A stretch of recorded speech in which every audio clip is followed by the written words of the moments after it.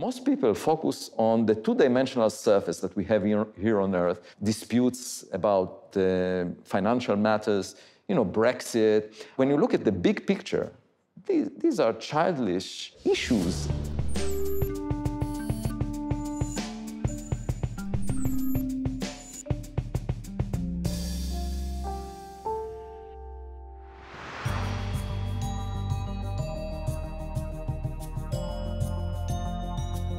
Godspeed, John Glenn.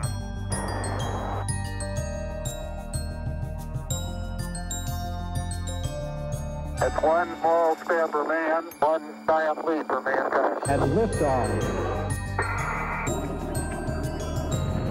Hello.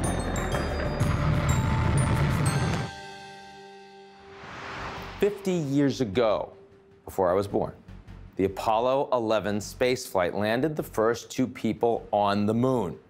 Do you believe it? You should. It actually did happen. President Trump wants to go further. We will establish a foundation for an eventual mission to Mars and perhaps someday to many worlds beyond. Hello and welcome to a special outer space edition of your GZERO World. I'm Ian Bremmer, and to help me get a better grasp of what's out there many worlds beyond, I have 2 very special guests. The first, former commander of the International Space Station. The second, a Harvard physicist whose work on black holes is eclipsed only by his theories on alien life. Get the eclipse? That's a space pun. Taken together, Chris Hadfield and Avi Loeb offer a unique look at the cosmos. My God, it's full of stars. Of course, I've also got your puppet regime. Zucker Data, where are we? My data says that we're in the desert of an oil-rich community that you despise. But first, a word from the folks who help us keep our lights on.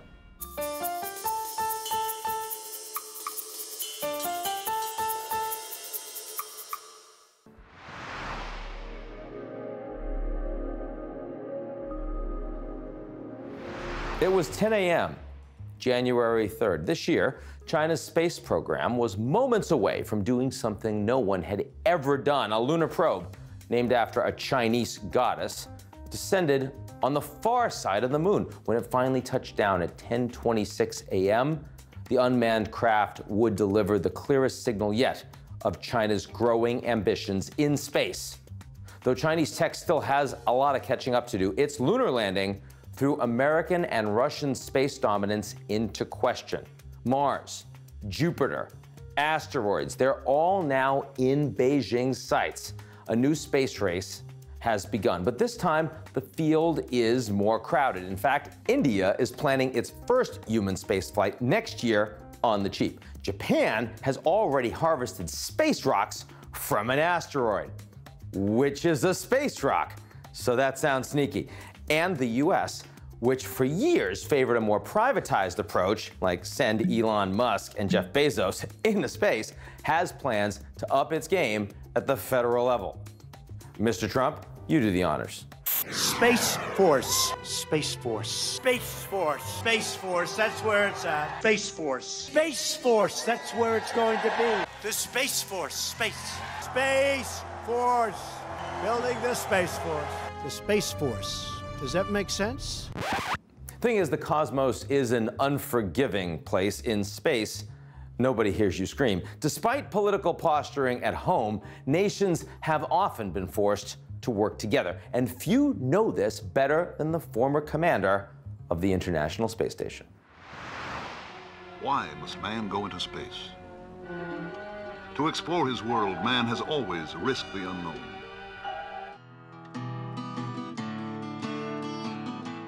My name's Chris Hadfield. When I was a kid, the very first people flew in space.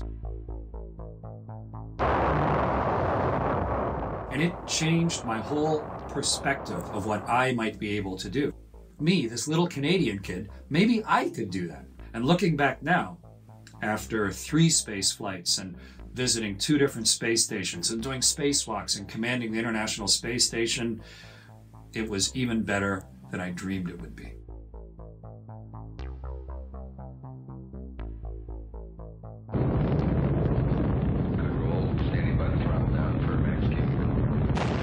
Flying a rocket ship is both exhilarating and crazy dangerous. 3, 2,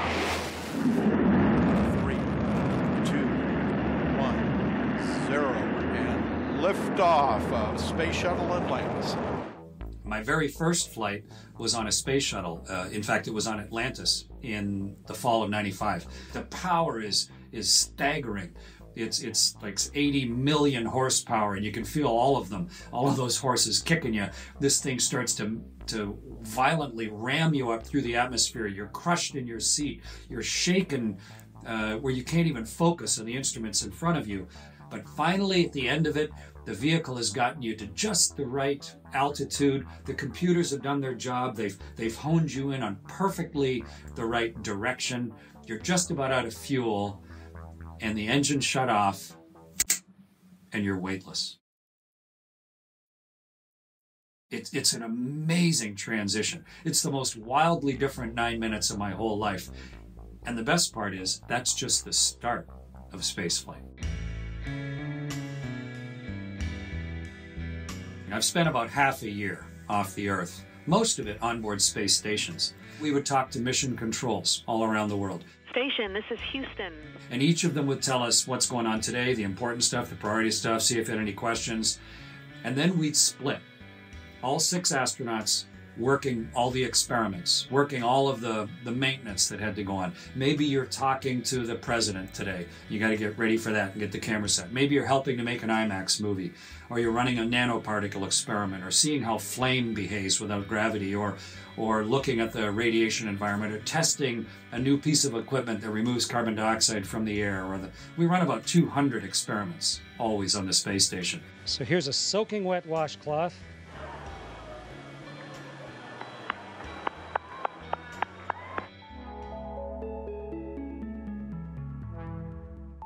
Space station is a wonderful, very hard-earned and proven example of how we can explore the next stepping stones in space together as a species. I mean, it's weird for 15 countries cooperatively to be doing anything for decades at a time, and doing it peacefully and cooperatively.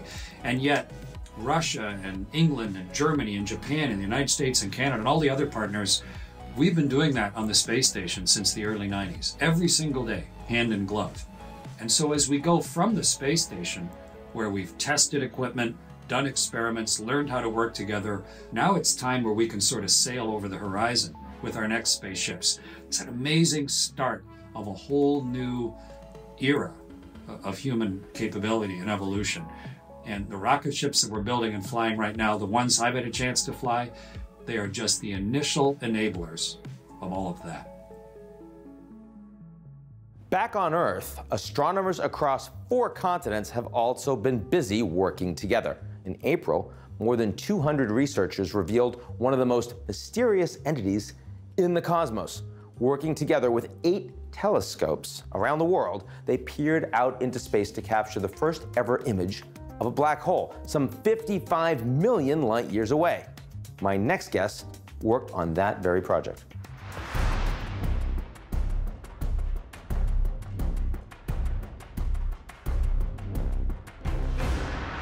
If life is out there, we should search for it. In principle, we can shorten the time it takes to reach targets of interest in the solar system. Avi Loeb, professor, director of the astronomy department here at Harvard, founder of the Black Hole Institute. Welcome to the program. Thank you for having me. We've been sort of submerged into this first photograph that everyone has now seen, which you said was not all that surprising.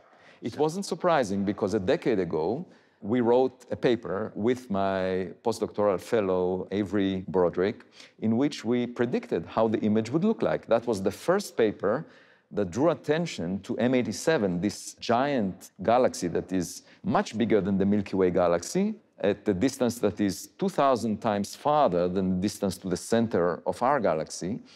But because it has a black hole that is 6.5 billion times the mass of the sun, that is about 1,600 times more massive than the black hole in the Milky Way galaxy. It's so big on the sky that we can actually resolve its shadow. So we wrote this paper where we made predictions about more easily than we can the black hole in our own galaxy. Yeah, both of them occupy roughly the same angle on the sky, which is tiny, by the way.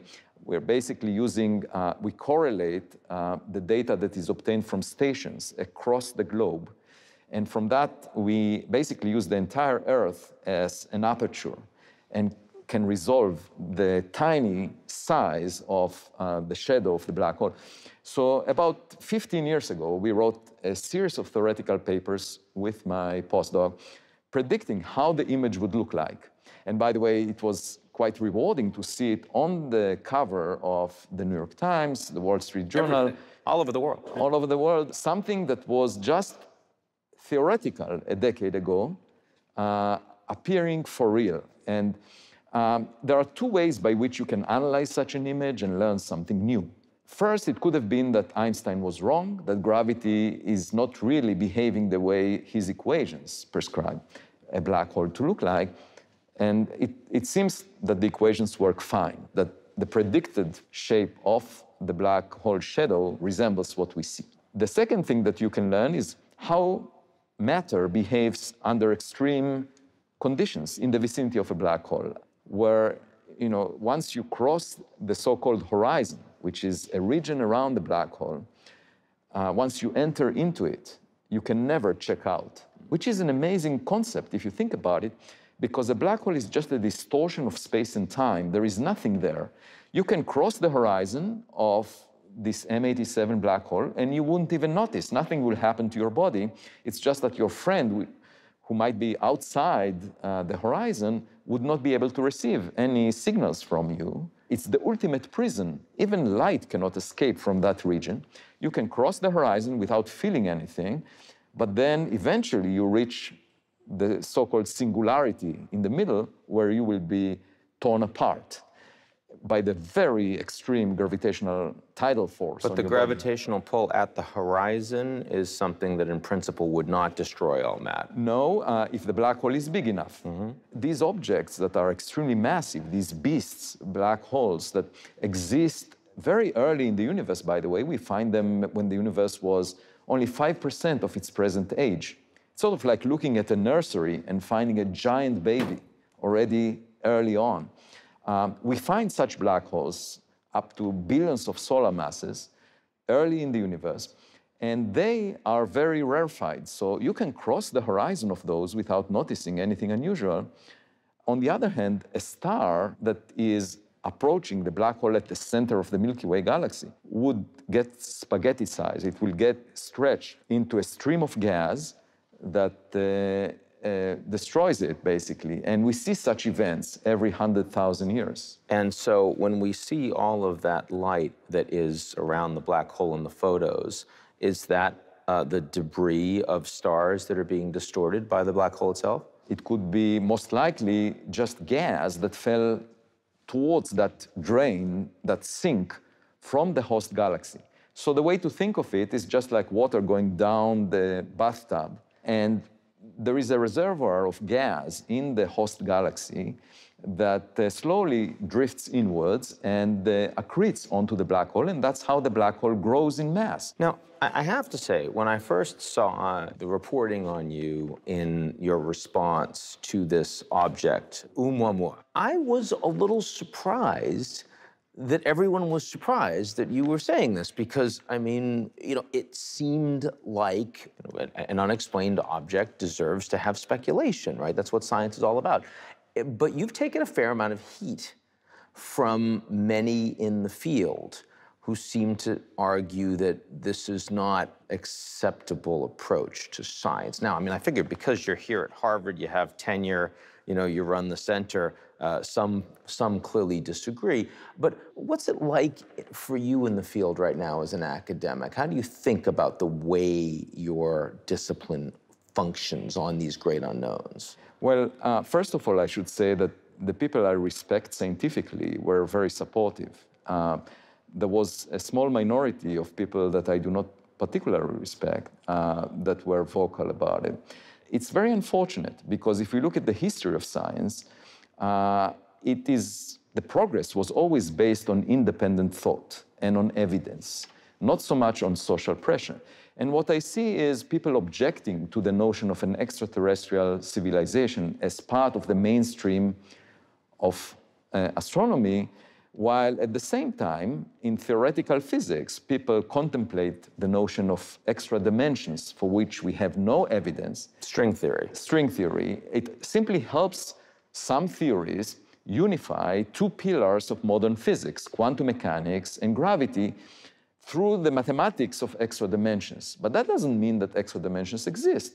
If you just look at the evidence, we have 3 dimensions of space and 1 dimension of time. And if you were conservative, you would basically say, let's unify those theories within what we know.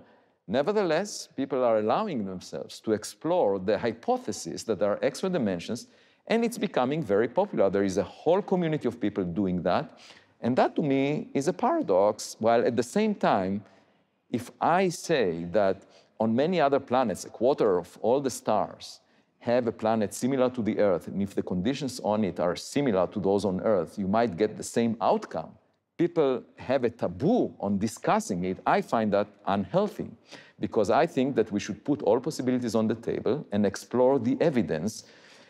The problem with having a prejudice and gut feeling is basically that it assumes that the future will be the same as the past, and it doesn't rely on evidence. And I think we should not have a prejudice simply based on the history of science. For example, just to give you an example, Sure. In 1952, there was an astronomer that said, let's imagine the solar system being arranged a little differently. Let's imagine taking Jupiter and putting it closer to the sun. And if that's the case, then it would move the sun back and forth as it moves around the sun, and we might be able to detect the existence of such a planet much more easily. And so let's search for close-in Jupiters around other stars. For 40 years, time allocation committees on major telescopes refused to give time to observers to look for such systems. Mm-hmm. Why? Because we know about Jupiter being far from the sun in the solar system, and we have a theoretical understanding of why this is the case. 40 years later, some astronomers dared to look and found the first exoplanet, which was Jupiter close to a star. It opened a new field of the study of exoplanets, and since then, thousands of planets were discovered. If you think that you know the truth before having evidence for it, you are misleading yourself. So what's the research area in your field right now that excites you most? What's the one that you think is most fertile for a world view, a philosophical changing conclusion? I think it's the search for extraterrestrial life. You do. Either in the form of microbial life or in the form of technological signatures that we might find out there.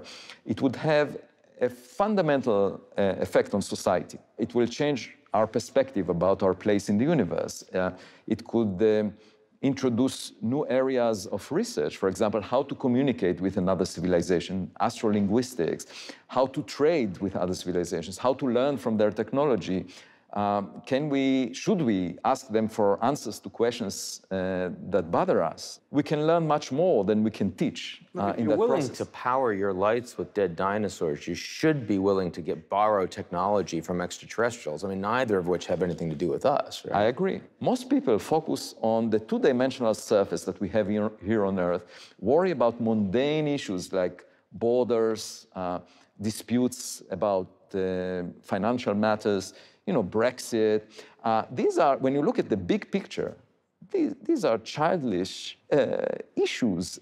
We really have to think bigger than that because in the long term, we will be forced to think bigger than that. I mean, Brexit is stupid even in the context of the short term, right? I mean, that's just an enormous waste of time. But generally speaking, I see where you're going with this. And the way I see science is as a continuation of our childhood curiosity. I remember my childhood as being very enjoyable, growing up on a farm, and basically thinking about the big questions and not being afraid of making mistakes and just being curious. And when I watch people around me, as I entered academia, I noticed that this innocence, this fundamental curiosity is being lost. You have to play to the tunes of selection committees. You have to look distinguished. You have to look nice in the mirror. I know, but tenure means never having to look distinguished. Exactly. So, in fact, that's the paradox. Yeah. You would expect tenure, which was formulated in order to give academic freedom to scholars, you would expect people to behave in a more risky way, taking innovative ideas and pushing them in order to find the truth. I mean, you never know in advance. You have to take some risks, as you do in the context of business. And the strange thing is the business world adapted to that. There are venture capitalists funding a lot of risky projects because they know that one of them might mature one day and pay for all the rest, all the failures. And for some reasons, academia became much more sterile. And the issue I see is that it also leads the public to some kind of to develop a distance from academia. In the populist movements, academia is viewed as the elite. And I see that as a self-inflicted wound. I see that because I notice my colleagues saying, let's find out the truth in a closed room, figure out the final answer, and then come out to the press or to the public when we know for sure what the answer is. To me, that sounds arrogant. The public should see that most of the scientific process involves uncertainty, where we don't have enough evidence, we're trying to find the truth. Once we converge with a unified opinion, it means that the evidence is beyond a reasonable doubt. You don't want it to be magic. No, I want it to be transparent and straightforward. And in fact, when people come to help me at home, for example, when we had the problem where the basement was flooded and because the sewer was clogged by roots from the nearby trees, it occurred to me that we don't often think about what happens to matter as it falls into a black hole. You know, just the same way that I didn't think about where the water goes when it leaves my house. It goes to a reservoir of the town. But I've never thought about that until the sewer was clogged. Sure. So that led me to think, where does matter actually collect in the inside of a black hole? And I thought maybe there is an object there, a quantum object, where all the matter that falls in, 6.5 billion solar masses that made the M87 black hole must collect somewhere. And as a result of the sewer at my home being clogged, I started thinking about it. Maybe there is a quantum object at the maximum density that we can imagine, where all the matter assembles. Or maybe it goes somewhere else, to another universe, or it's really a fundamental question that we cannot answer at the moment because we don't have a quantum theory of gravity. Or maybe your drain pipe is an event horizon. And you just shouldn't put your hand beyond that. I mean, that's the other possibility. Avi Loeb, thank you very much. My pleasure.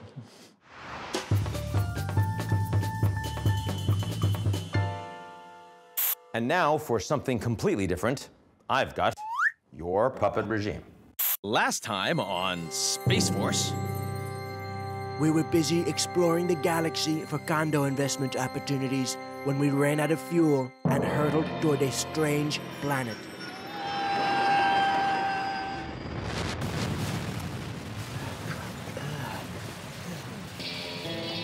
Zucker Data, where are we?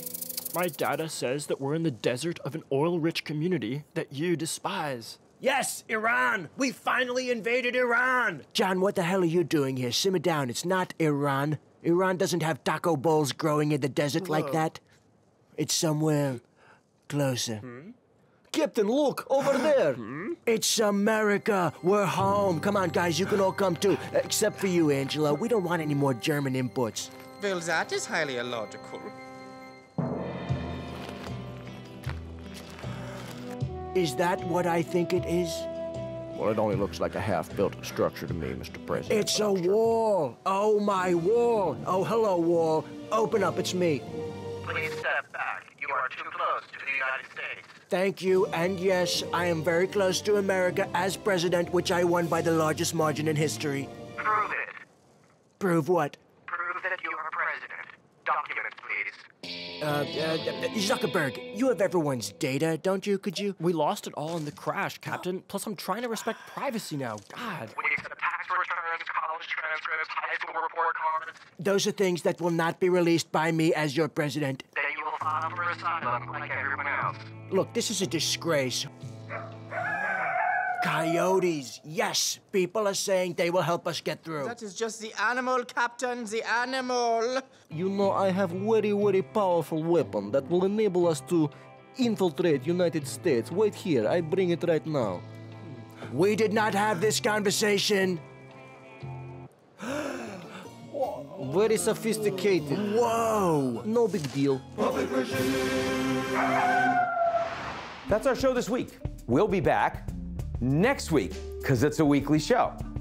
It's awesome the way that works. Please don't miss it. In the meantime, if you like what you've seen, and you're still here, so obviously you did, check us out on GZEROmedia.com.